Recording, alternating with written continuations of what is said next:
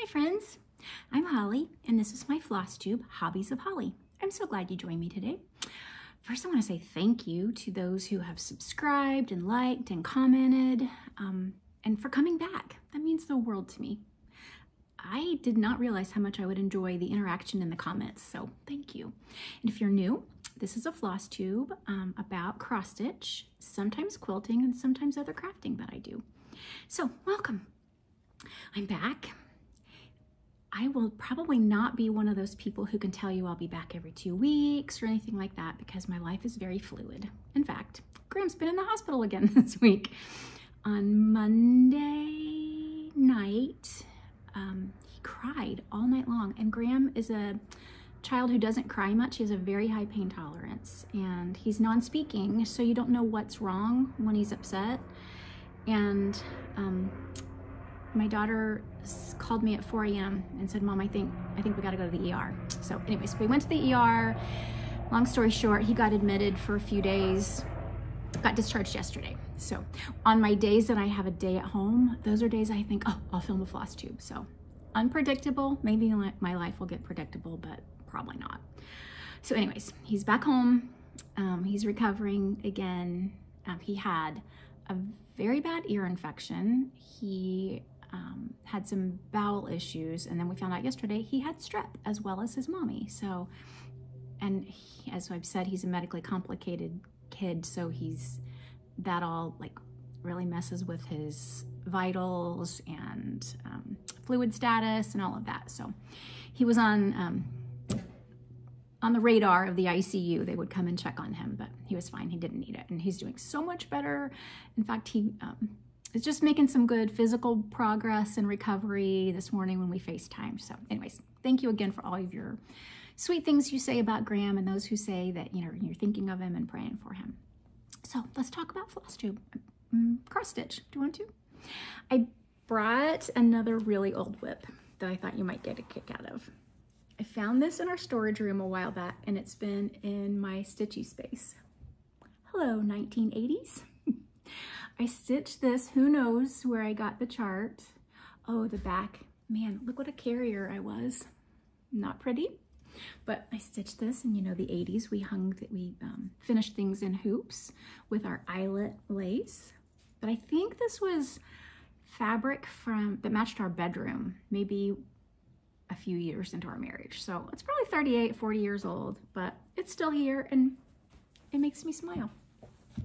Something else from the past I want to show you that's not a finish, but you know, I love Holly Hobby, and my sweet friends, let's see, I think this one is from Tam. She got me for Christmas, sorry about the glare, but a vintage Holly Hobby sewing machine. And this one is from Missy, 2 Needles Pulling Thread, that came in a gift exchange that we did. Aren't they cute? So those are part of my Holly Hobby display. If you ever hear that sound, that's my dog Baxter. He's got long nails that are all clickety-clackety on the hardwood floor. And then the previous finish I'd like to show you is this. This is a kit by Roveris that I got at StitchCon maybe 2 years ago. But it's a wooden box that the top is painted and this lid comes off. And then the kit had the pattern and the banding and the floss. Isn't that cute? I love it. I like bees. I've always liked bees. In fact, when we got married, my kitchen was decorated in bees because, you know, back then you had to have a theme for things. Tam had sheep, lambs, because her maiden name was Lamb. And I liked cows for a while, but I've always liked bees. Okay, those are previous finishes. Now what do you want to talk about? Let's talk about things I started this week. When I last saw you, I was itching to start some of the kits that I had purchased. And so I started 3 things since I last saw you. Haven't gotten much done on them, but I started. Oh, let me show you this. Have you watched Stephanie the New England Stitcher? She makes what she calls, I think her husband started calling them the whipper keepers. And she custom made this one for me. This one's a full size, and I'm sorry, mine's messy because I have stuff in it, but she makes a really nice bag. And she makes some wooden items as well. So this is her tag, that her zipper pulls that say the New England Stitcher. She puts a little hook that you can put your floss. This is her card. And I don't love vinyl, so she did mine in all fabric. So it's got pockets and the zipper pocket. Isn't it fun? Okay, so what's in it? I had asked what you thought I should start, and a couple people suggest I go ahead and start Roses for Ruby because I have a granddaughter named Ruby. And it's really not that big, and so I decided to start it. And this is how much I have on my start. Not a lot, but some. And the kit came with the Belle Soie silk. So, and that's the first time I've used it, and so I am very much enjoying that. It's my first time using an overdyed silk, right? Because I see some variegation in this, don't you? Can you see that in the green? So that is fun. And I'm one who gets a little bored with just borders and starts working on the innards, but I think this one, the border will keep me going. And it's not, but since it's not huge, I think I'll try to see if I can get the border to meet all the way. So that's one thing I started. Here's another thing I started. Now, don't laugh at my small start, but I had to rip it out and restart my start. This is a peacock, a unicorn, and a badger, and I will probably forever accidentally call it the peacorn because that's what Caroline from Evertotes has accidentally called it. But this is by the Scarlet House. I'm sorry, the Scarlet Letter. I don't know why I love this so much, but I really do. Do you see it? And do you see some of this? I get very excited when I see any other floss tuber or person on Instagram stitching it because it makes me want to get it out and stitch on it. Jenny from the Bougie Stitchers is going to start hers for Mother's Day, I think she said, because it was a gift from her family. I think Contented Needleworker Kim has it as a whip. And I know Sue from Flosstube Knit 24 is working on it. And Sue says it's like coloring and it's very satisfying. So one of my big decisions is this is full coverage. And I didn't really care about stitching the background color. So when the floss came, I decided to pull a linen that maybe was a similar color to the background so I didn't have to stitch that. And what I found is this from Cedar River Linen.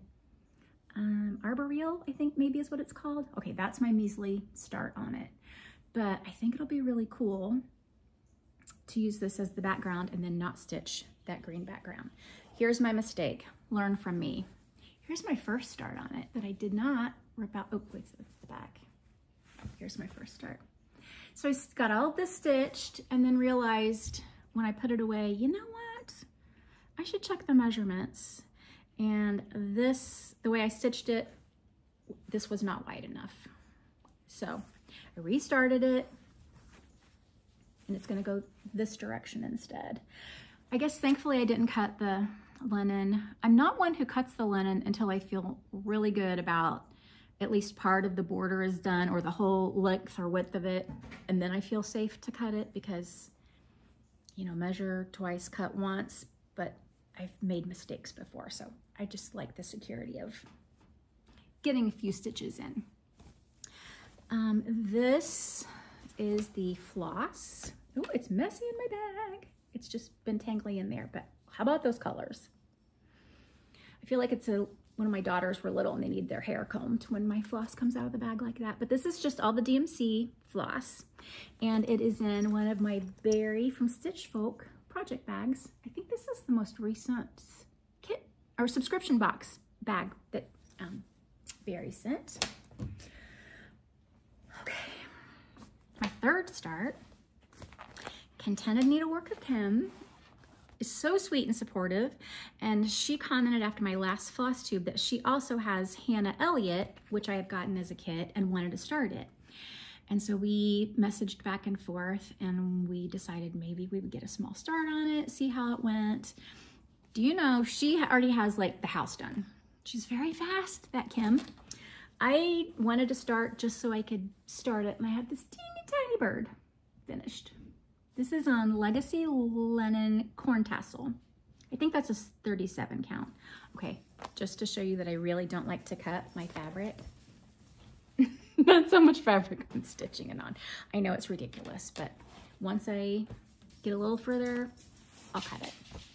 But until then, it's staying. I have this one in a Debbie Stitching. I always forget her Instagram the way that Debbie's in Stitching is, but in one of my portfolios from her, and I'm using the 103 silks, and I have them in the spool pods, which is my favorite way to store them. So that is in this bag, and I showed you the chart. Yes, I did. Yes. So those were my 3 starts. Actually, I had a 4th. I'll show you that too. My 4th start. Who even am I with all these starts? I had talked about many mansions, my last floss tube, and I know I had mentioned that my mother-in-law had passed away, and we have not yet had her funeral. We're waiting until one of my husband's sisters was back from a long trip. So it's gonna be next weekend. But in her funeral planning wishes, the John 14 verse about where I go, there'll be many mansions is in it. And so I thought this would be a really nice thing to start in honor of Steve's mom. And I have not told him yet that I'm doing it, but it is really fun to stitch. I'm having a hard time not monogamously stitching on it. I did my own floss conversion, and I converted it to silks, just NPIs that I had in my stash. And I really like them. But let me show you. I'm doing it on 46 count Dolly Madison by Needle and Flax, and this is what I've got stitched on it. This was enjoyable. I had to do some restitching on it, but I love stitching houses, and so I just zoomed through these columns and started on the house last night. I also started on the grass. We're watching the Ben Franklin series on Apple. And so I was stitching while we were watching, and it was great fill-in, but then I remembered I've got a retreat in 2 weekends, and this would be great fill-in for retreat stitching. I'm going to the Nicola Parkman retreat from Queen City Samplers that's in Cincinnati. And so I think I'll continue getting some outline in so that I can take this as fill-in. But it's hard to put it down. It really is. Okay, speaking of Queen City Sampler Guild, there was a class, an online Zoom class this week with Kathleen Littleton. I was very excited about it. I bought the kit. I showed you the kit. Graham's been in the hospital. Couple days he was not so, he just had a rough few days. And I didn't even look at my planner. And Thursday night I got home and I looked at my planner and I was like, I missed the Zoom the night before. I was home. I totally could have done it, but I totally forgot. So this is the kit that came in it. Did any of you attend that? If you did, I would love to know what I missed. I reached out to the person in the guild who had sent the information, and she said it was not recorded, but a lot of the information is in this book. But if you went, will you tell me what I missed? Oh, I was so disappointed with myself, but that's how it rolls. Okay, my last whip, where did this come from? Oh, my mini mansions is in, no, this is the Stitch Folk bag that was in the subscription box. I must have gotten the other berry bag from one of her sales she had. This was the berry bag that was in. That's so cute. That was from her subscription box. Okay, my last whip I will show you is the But God SAL that we're working on together. This is how far I've stitched. The last couple of nights I got the I keep calling it a tree, but it's not. It's the sunflower stalk and leaves. Let me show you the chart. This is by the Bay Needle Art, and this is the chart. And many of you and my friends are stitching But God, and I'm doing it in honor of Graham and some of the things that he's gone through in the last 2 months. But it's really fun. I'm enjoying it a lot. I don't quite have half of it stitched because I have not yet done the words or these flowers, but I do have most of the first half stitched. So I'm enjoying that. I'll show you again. This is on Boston Tea Party 40 count from Legacy Fiber Arts, which is also LFA linens. I I'm using some of the called for, but I also pulled some things from stash if I didn't have called for, and there were a couple colors that I liked better than other colors, and so this is what I'm doing. If you want to know any of the colors I'm using, just let me know, and I'll tell you. And that is in my Como Stitches bag. Jess is so sweet. She and I messaged a little bit this week. Okay, there's that. One other whip I was gonna tell you about. I don't know if you're like me, but I have too many whips, and I occasionally go through them, and sometimes I find I've lost interest. And this was one that even during the stitch, I lost interest. And I think partly because I stitched it on 32 count, which was what was called for in the chart. And I now prefer one strand over two, and this was 2 strands, and it was just frustrating to me. And this is the Sunnyside Sampler by the Drawn Thread. And so this is how much I stitched on it, and it's cute, but I just decided I just don't want to finish it. And so I cut it down, called it quits, and I'm gonna finish this into a pillow. And I'm really happy with it. Like this is good enough, and I'm happy. So just in case that you ever need encouragement that you're not loving a whip, you like part of it, just see what you can use and go from there. One of the other projects that I would like to start, I wanted to make some bags, and that is going to take some more time at home and some like focused time at home. But one thing, I don't think I told you this last time, I really want to do this by Annie everything bag. It is a great project bag, and there's a strap that goes in the middle that you can add or take away project sleeves. And so I really want to work on this. I would probably not do these small compartments. I would probably do them all, you know, kind of traditional project size, so I can put a whole chart, linen, you know, the project and the floss in. But this is one of the things I want to sew. And I still am trying to get time to work on and make the work cushion by Cottage Garden Threads. This was available, I got mine from Top Knot. This was a market release that they had. And I had asked, and Top Knot is out of them, but she does have some more coming. She just didn't know how long it would be. So I want the center of this can be a piece that you've stitched, and it needs to be 10 by 10, I think.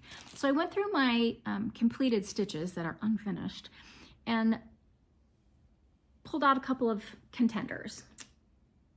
I cannot think of what the name of this chart is, but it is,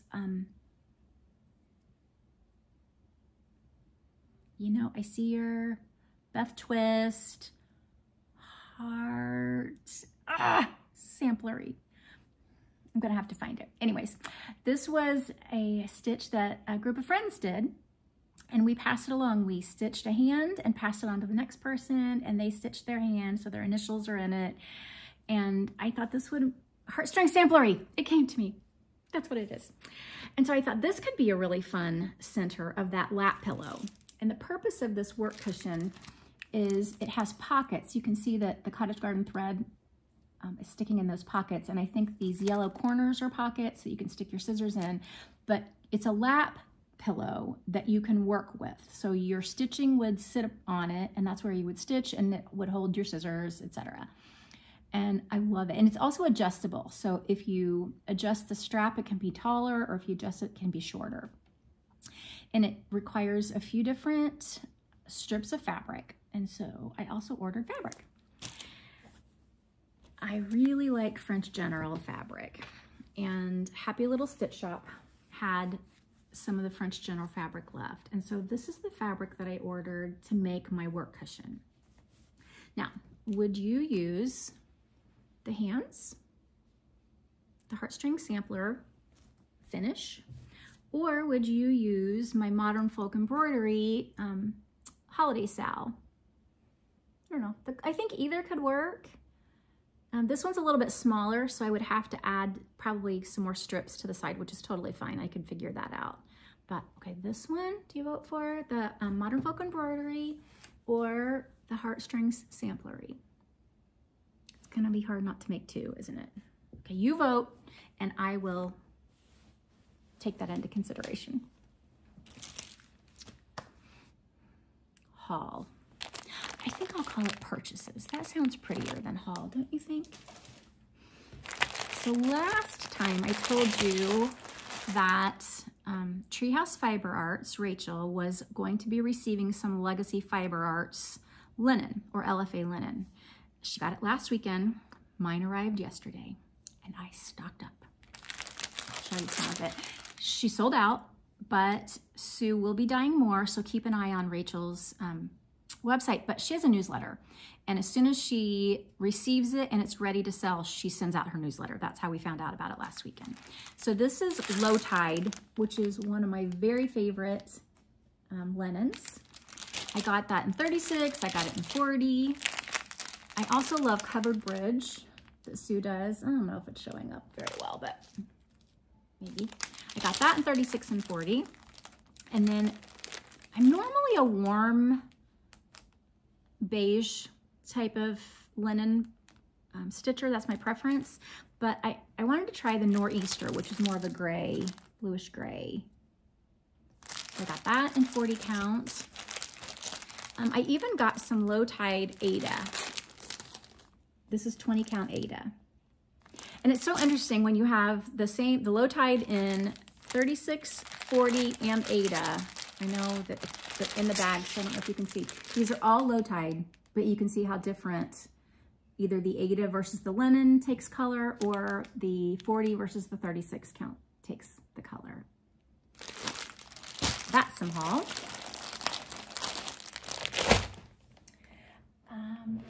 Also, have some more haul. Purchases. I ordered from Hobby House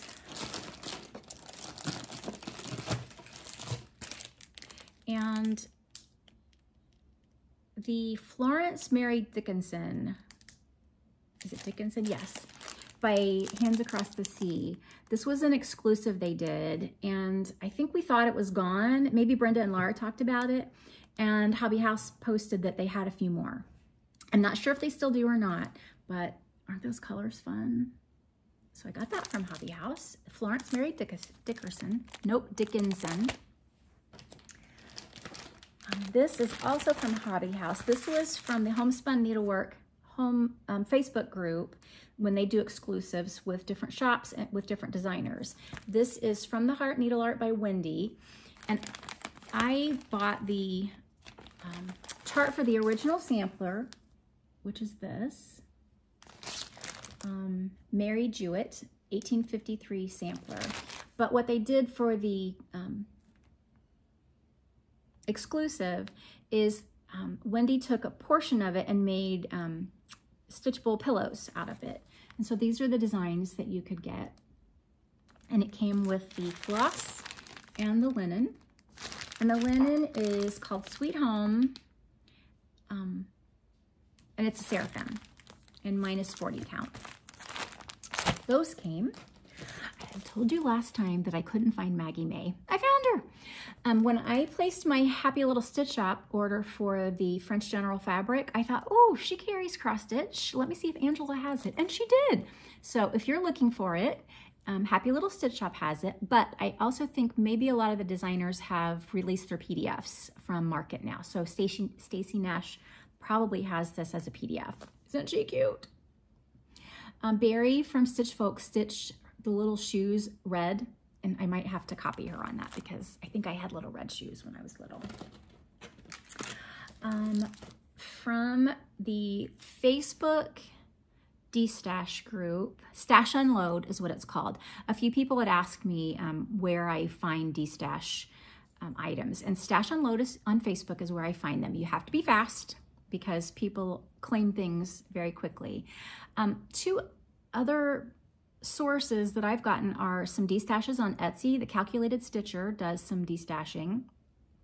And I've gotten 2 huge amounts of quilting fabrics and supplies and cross stitch from some estate type situations where a stitcher or a quilter has passed away and their family is selling some of their stash.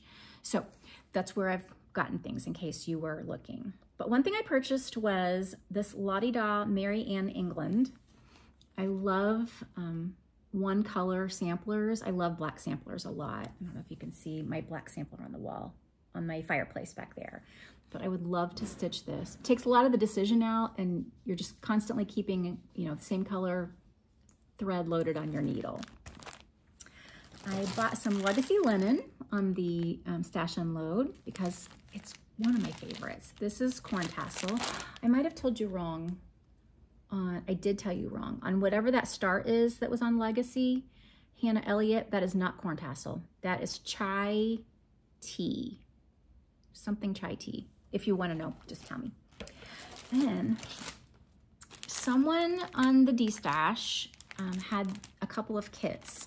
This is A Little Bit of Spring by Blackbird.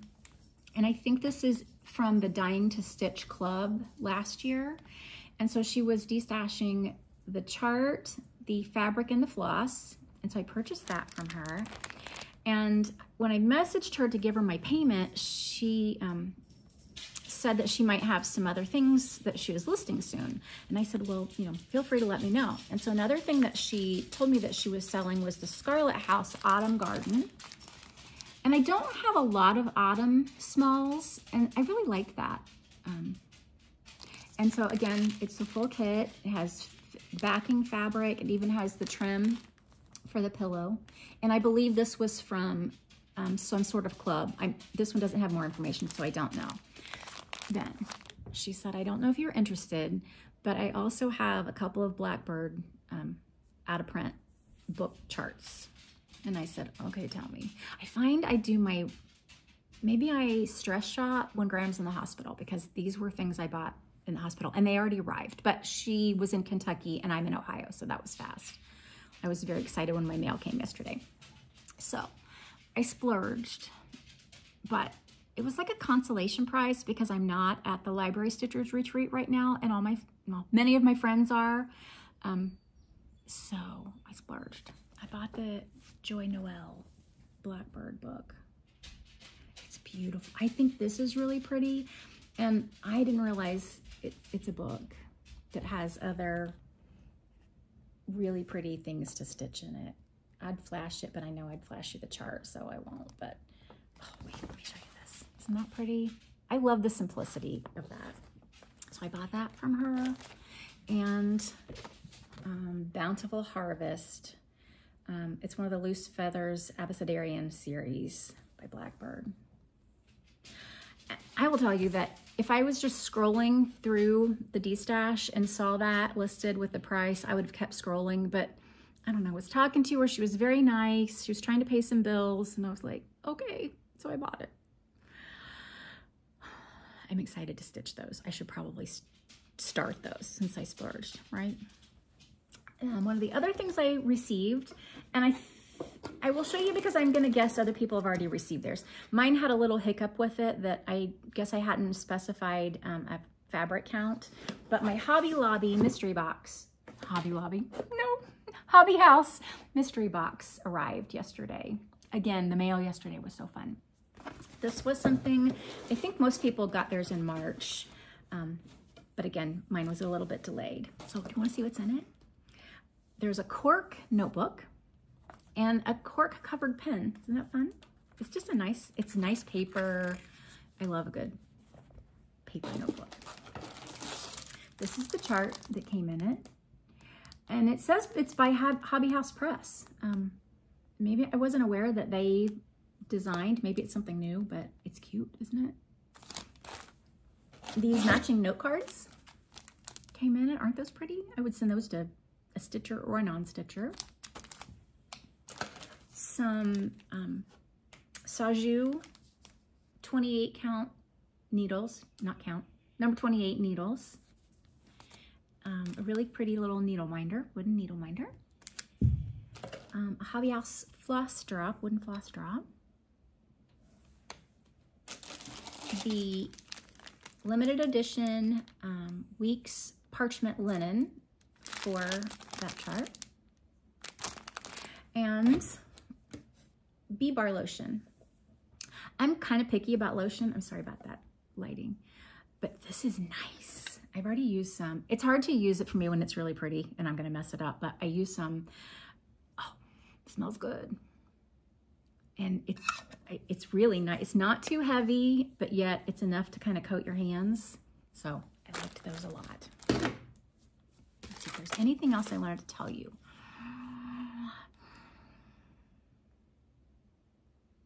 I think that kind of covers it. I was telling you about like a filming schedule that I won't have one. One thing I don't think I've shared with you, in 2015, my youngest daughter, Julia, she got married in June and 6 weeks later was diagnosed with leukemia. And it was a childhood leukemia, so it was pretty unusual to be diagnosed at 21 with it, but it's called acute lymphoblastic leukemia. And it's a 2.5-year treatment.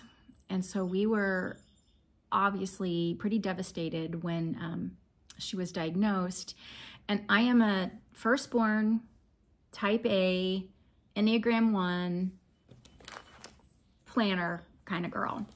And so I had, you know, my whole fall planned out, and I literally had to just close my planner, order a new calendar, and start all over because our life was then rotating and revolving around hospital stays, hospital admissions for her treatment in the different phases, and blood transfusions and clinic appointments and chemo. She's doing very well now. Are there any other cancer moms out there?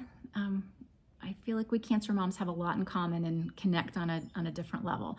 Anyway, all that to say that this very scheduled, planned Holly had to learn to be fluid and fly by the seat of her pants.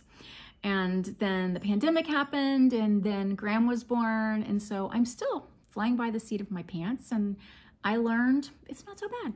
I like a plan, but it's good to learn to be flexible too. So anyways, I'll film again when I have a day at home or have enough to show you. But until then, life is fragile. Every day's a gift. Go love well. Happy stitching. One more thing, or 2 or 3. I forgot to pull a winner from last week's giveaway, which was the Clara Hansen, sorry with a glare, by Hello from Liz Matthews. The keyword was hello, and the winner is Trisha999. So Trisha, please contact me. My email will be below, and I'll get this mailed to you. I would like to give something this week because I found another duplicate. Please be over 18. Please be in the US, and please don't use any of the words that would indicate spammers to come. I really like Mojo stitches, and this is the Humble Sampler, and I bought it twice. I have it all kitted up, and I'd like to stitch it, but I haven't started it. So please use the word humble in a comment, and I will draw the next time I film. And then 2 more things about great deals. Cousin Christy texted me yesterday. Is that the right word? Sent me a text yesterday to say that Stitching Lane had 50% off this weekend. And the promo is Spring 50. And I found some things, including I found the new Blackbird release. I think they might be gone, but you might find some things. Also, I watched Whips and Kits because Heidi is fantastic, and she talked about Kitten Stitcher having a $5 section. Did not know that. Went right there, and I've now placed 2 orders and will probably place a 3rd. Some of the things that Heidi found are no longer available. I purchased things yesterday, went on it today before I told you about it, and there's some things that weren't on there yesterday. So maybe she adds to it, but there's yardage, there's cross-stitch charts, some exclusives that she's offered before. So go shop.